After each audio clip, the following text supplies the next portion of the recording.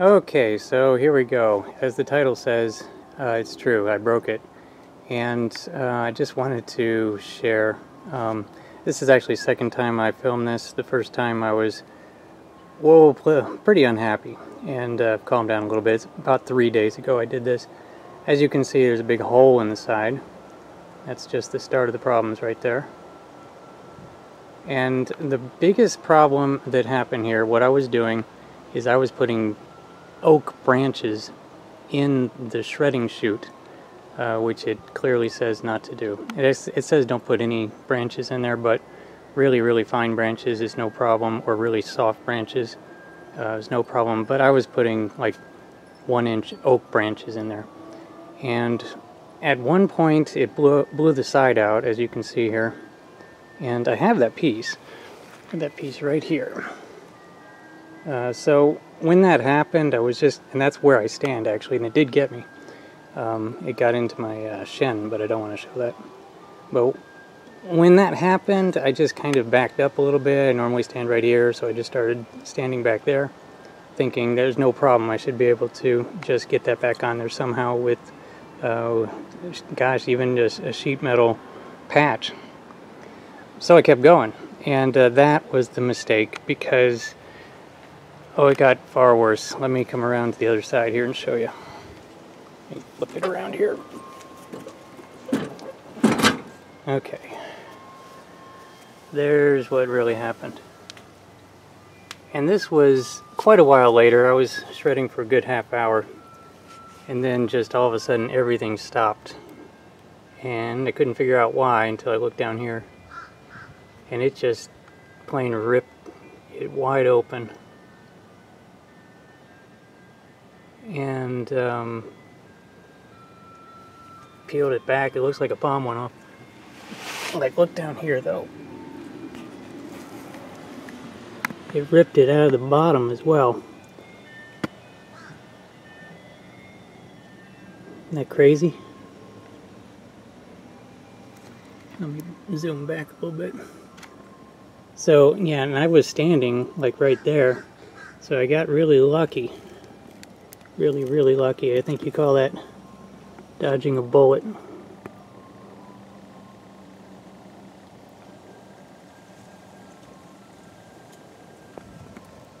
So anyway, there's all kinds of damage on this thing, and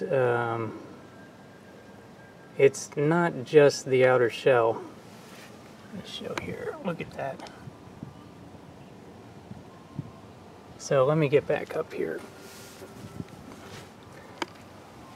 Because about 2 feet in front of it, and I call this the front, when I was cleaning up later, like right about here on the ground in front of it, I found the blade. And look at the bend on it. And the big chunks taken out of it. And look at that, one of the bolts is still in, and the other bolt is not. And so this is the bracket that holds it on, and ripped it right off the flywheel. So that's a major concern. I mean, you talk about dodging a bullet. It came out, and it was on the ground 2 feet in front of it. So like right about there. But if this had blown out on the other side where I was standing, it could have blown out over here. That could have gotten me.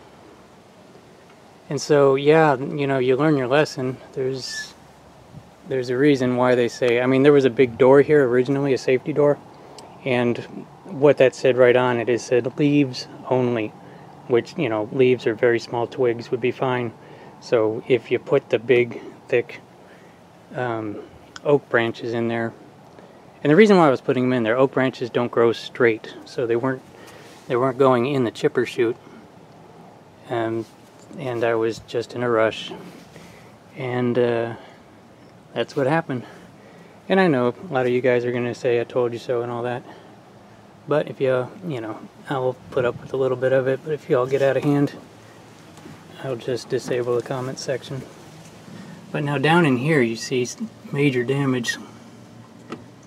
The flywheel, of course, is now missing its blade, and there's damage to the flywheel and damage to the impellers and the little fingers down there.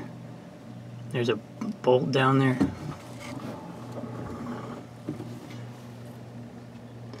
So yeah, this was really bad. Look at the sunlight coming in, that's no good. And the big hole there.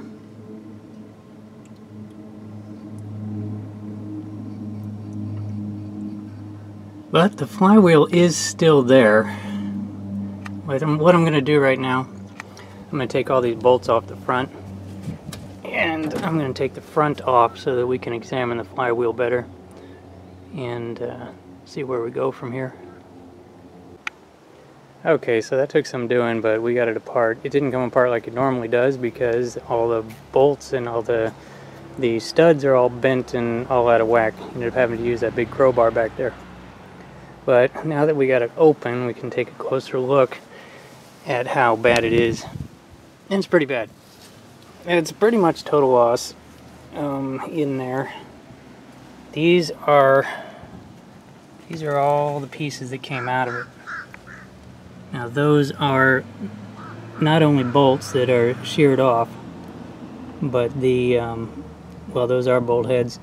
For example, this is what the other side of that would look like. The bolt and the nut, and then the head of it is flush. And so that's what those are. It's a whole bunch of those. Just sheared clean off. The other bracket, that is the other bracket that holds on the main shredding blade. There's the other one. And as it turns out, they were part of the flywheel. It appears as though they were on right there and right there. Sheared clean off. So it's not like something that can be put back on. And yeah, the hammers are all bent. Let me get down here. These are the hammer assemblies. Swing around, and they're supposed to go in between these fingers here. And between the two of them, that's what shreds everything up. That plus the blade. And so it hits everything in between those when it's free to do so. And then you have a screen up there.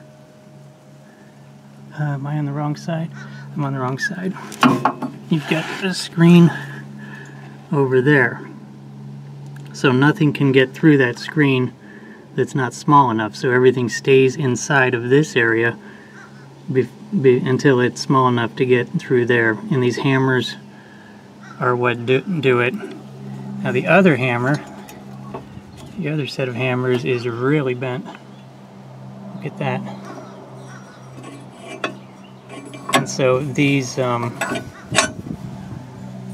a total loss. And so if you were to swing that around, the fingers here are also bent. You can see there. So even if these were lined up, so you have to bend those back, try to bend these, and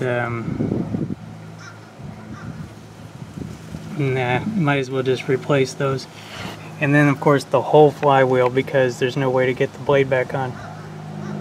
And you can imagine it's all out of balance right now anyway.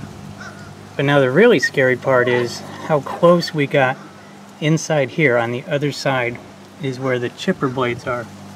And those are really thick. Let me see if I can swing one of those around. Yeah, I think I can. Yeah, there we go. See that? Chipper blade in there. It's a thick piece of metal, about a 1/4 inch thick. Really stout, because that's what does the chipping on the heavy branches. But if you can see here how close it got to being a real serious problem. 2 of the bolts sheared off on that side, being held on by 1, and then on this side 2 of the bolts sheared off and being held on by 1. It's in there. So I came much, much closer to a really serious problem, because if one of those flew out, that would have been just devastating. And they both got down to one bolt. So this is very, very eye-opening. Boy, look how mangled that is. The bottom of with the anchor for the hammer on this side. Wow. That whole thing is bent. That's what did it right there. I think that what happened, this is my CSI investigation. I think this is the way it happened. I don't think a branch got stuck in there, because there was no branch in there. But I think what happened is all the vibration rattled this bolt out. I really do. I think that once it rattled that bolt out, then this was free to wiggle around. And it just, all it had to do was hit the slightest thing,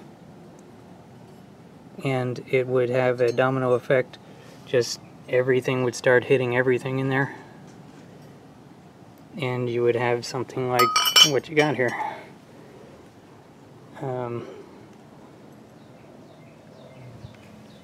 I got really, really, really lucky, and I know it, guys. I know it.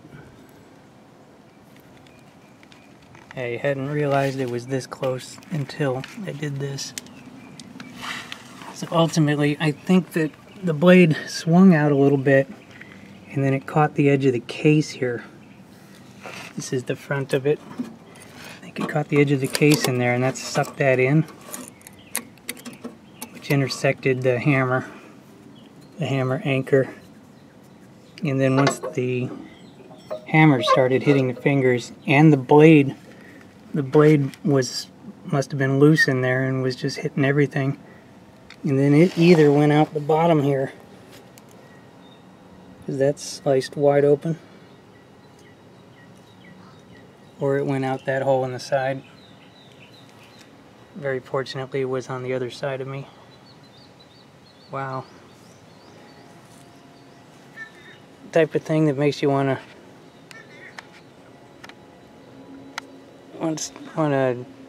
take a break and not do anything for about a week and just think about everything that you're doing. And yeah, I know, well, I knew I was putting the stuff in there was too big.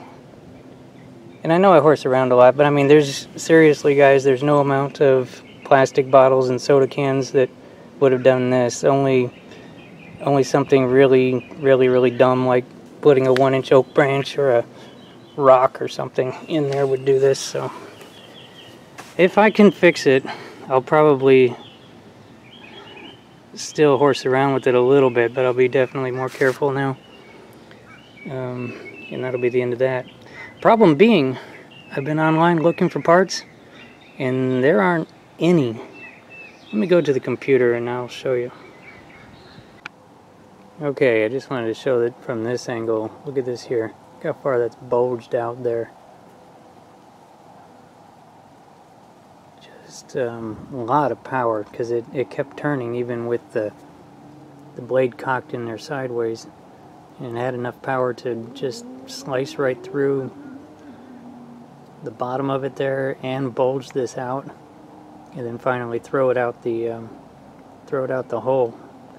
So I mean, it's got a lot of power. The engine, of course, is still perfectly good, and so now starts the search for parts. Now, of course, this is the Stanley. There it is, right there. So this is the CH7 from Stanley, and they don't make this anymore. I looked and looked, definitely can't get one. And so looking around at like all chippers, I happened to find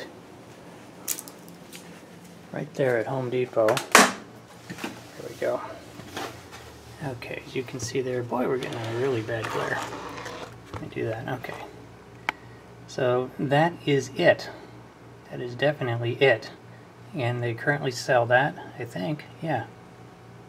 And so it does exist. It's made by a company called Brushmaster. It said it somewhere. Anyway, let me change that picture there. There we go. And you see that? That's definitely it. It's just called Brushmaster now. Right there. Brushmaster. And every part of it is, there's no question, because I've had this for a while. I know that this is the one. But the problem that I'm running into is that I can't find any replacement parts for Stanley or Brushmaster. I can't find this anywhere online. And I have a lot of resources, e-replacement parts or Parts Tree, and several other places. I can't find any. I can find a couple of parts available for it, but for example, I can't find an entire flywheel assembly, which is what I need for sure. I would need the whole flywheel assembly, and I would need this front piece, the whole front of the whole thing, and then the bottom of the hopper. So I need that piece and this piece from like those bolts towards me, and then an entire flywheel assembly there. You know, the cars don't usually go by unless I'm filming. Really, it's just crazy. But what I think that I'm going to end up having to do, I'm going to watch Craigslist and see if I can find another one of these exact ones that somebody's selling for a song, or maybe somebody has blown the motor and the rest of it's still good and I can use those parts. Because I am just not going to buy a new one. I would like to find the parts so that I could see how much that's going to cost. But even better than that, I would like to find a used one that's mostly dead and I can just use the parts off of that. It'd be great to find a whole one in terrible shape for $100. Because I mean, who's going to do this? It's not going to have this same problem. Anyway, there's another car. As soon as I turn the camera off, they will stop coming by. It's guaranteed. No ice cream trucks either. Anyway, this is going to be the end of this video. This is something that happened. Again, y'all can get a few jabs in, but it gets out of control. I'll disable the another car, disable the comments section, but I'll leave the video up as a PSA as to why you don't put the oak branches in the shredding hopper. This is exactly why. Anyway, thanks for watching, everybody. Hope it was something to look at, and y'all have a good one.